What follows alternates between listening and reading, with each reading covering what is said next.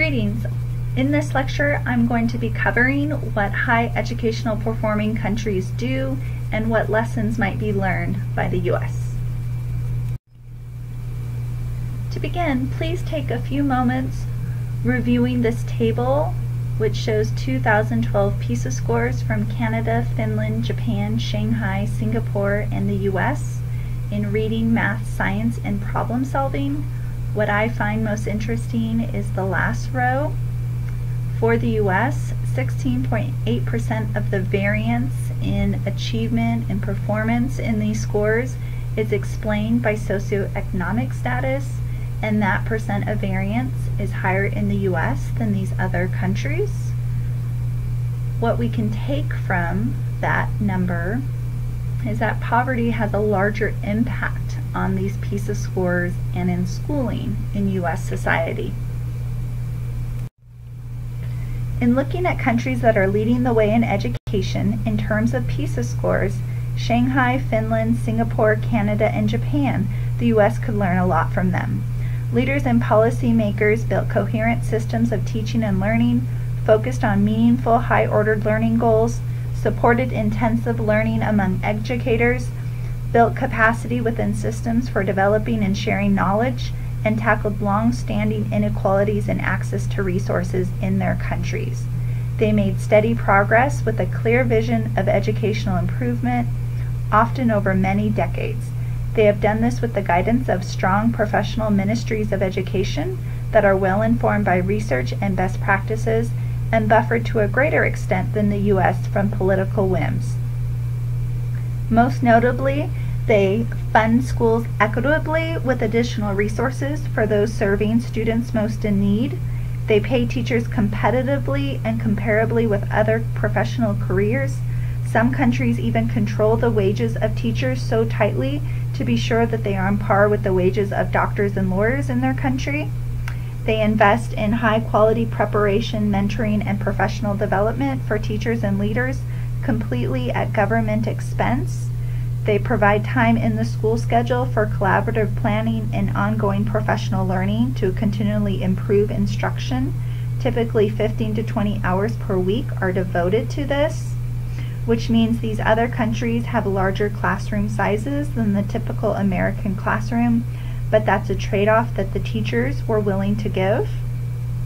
They also organize a curriculum around problem solving and critical thinking skills, and they test students rarely but carefully with measures that require analysis, communication, and defense of their ideas. An action plan for the U.S. based on what high-performing countries do relies on the states. The agenda for states will depend on what is politically possible, its history, what the state's strong points are, and the nature of its weak points. We need individuals and political parties that are committed to these educational plans over decades. To begin, we must design for curricular quality, clarify goals and get public and professional consensus on those goals, create world-class instructional systems and gateways with corresponding standards and exams, create logically ordered curriculum frameworks where train teachers to teach those curricula well to all students, develop a world-class teaching force by raising standards and the selection process for entry into a clinical model of teacher education with a focus on knowledge, skills, and dispositions, move teacher education to major research universities, ensure compensation is comparable to other professions, and add amounts necessary to attract capable teachers to hardship locations and specialties in shortage areas, provide an induction period with master teachers guiding them who are released from full-time teaching, construct multiple career pathways for teachers, administrators, and master teachers, and groom them with merit-based advancements with increased responsibility and compensation, explore larger class sizes to drive teacher compensation up. Teacher selectivity carries a lot of weight and is one of the few factors that differentiates PISA leaders from the rest of the pack. Design for equity by adopting a fully supported state model of school finance with additional funding going to students who need to be brought up to the high state academic standards. Offer comprehensive education open to all students with a curricular that is untracked with high expectations. close failing schools, and distribute high-performing staff to the schools most in need. And finally, design for productivity at the beginning by making sure systems are coherent and aligned, reevaluate the budget with efficiency in mind, focus on the state's school-to-work transition system, and share goals among states, and also benchmark with top-performing countries, making sure that state leaders and policymakers know the policies and practices that get top results. But is this possible? In the U.S., we often hear there are too many vested interests, too deep a commitment to local control, too many teachers' colleges to be shut down, too many objections from unions, too few master teachers available, and on and on. This will take hard work and sustained political leadership. These other countries committed to their educational plans for decades, despite party politics. Most world observers suggest the U.S. should follow the Canadian model of how to achieve educational success in a large, geographically dispersed and culturally heterogeneous nation. We in fact most closely look like Canada than any of the other countries mentioned above. Canadian education is governed at the provincial level, and there is a very limited role of the federal government in Canada. This mirrors the U.S., where the educational governance relies at the state level, although the U.S. federal government involvement in education has grown exponentially in the 21st century, with No Child Left Behind, Race to the Top, and Common Core standards.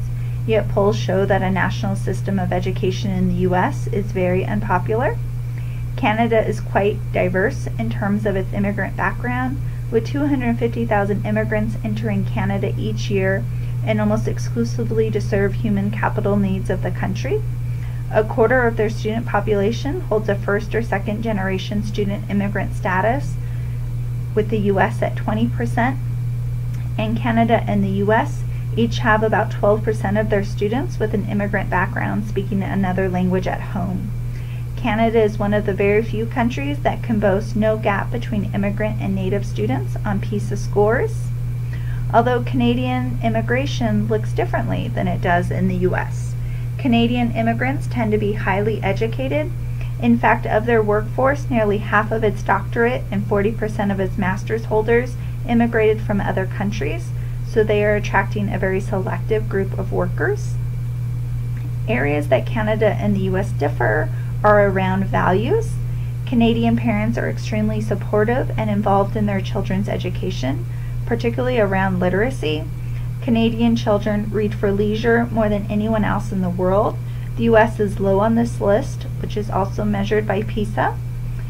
Canada has a strong welfare state with full access to a national healthcare system and a strong safety net for unemployment. Canada made their educational changes in stages, by first making peace with the teachers' unions and with teachers by bringing them to the table and listening to what they needed to be able to do to raise student achievement. They committed to building the capacity and professional skill of their current teaching force. They increased entrance and licensure requirements for teachers.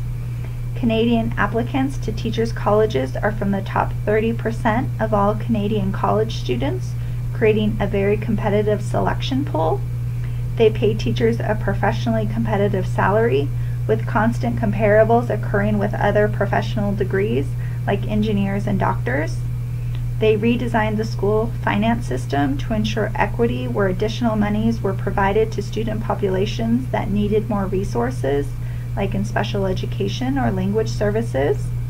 And they started small and pledged broad and substantial improvement of basic skills for students in the bottom half of achievement quartiles, rather than focusing on higher ordered skills. The average passing rate on provincial exams rose from 55 to 70% in third grade, with similar gains across grade levels, and they improved the high school graduation rate from 68 to 79%, with all of this progress happening in about 5 years. Yet we do know there are great American schools that do work. Here you'll find 2 YouTube videos highlighting High Tech High and the Met School. High Tech High focuses on personalization, real-world connections, and a common intellectual mission around authentic relationships, relevance, and rigor. They boast 100% graduation and college acceptance rate, with 80% going to four-year colleges and 27% receive a technical degree while in college. More than half are from first-generation student backgrounds. There is a representative lottery system to gain entrance into the school, and their student operating budget per student is lower than across the state. Test scores are highest among the state.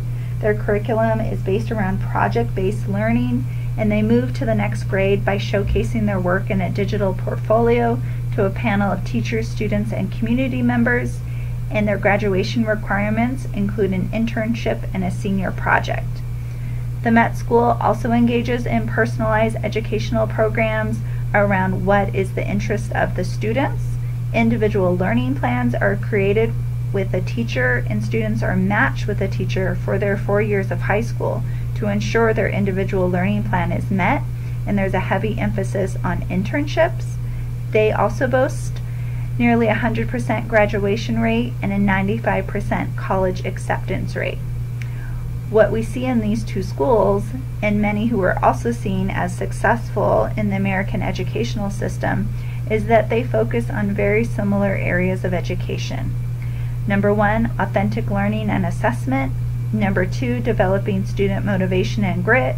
And number three, school accountability and teacher development. In closing, I have a couple of long-winded questions for you to consider. The first being, the U.S. has preoccupied their educational wisdom with applying economic logic to schooling, with punitive accountability, performance pay, and competition among schools. Canadian leaders and just about all other countries who beat us in PISA scores have adopted a sociological lens of developing culture, leadership, and shared purpose in their schools. What American values would need to change for us to move to the sociological lens, and is that appropriate for U.S. schooling and U.S. society? Second, many worldwide observers believe that a big part of Canada's educational success is a result of isomorphism, the concept that more powerful than regulation is the idea that different units want to look justifiably legitimate, and thus will not differ much from one another. How does this play into American schooling, and have American schools seen the benefits to isomorphism that Canada has? Thank you.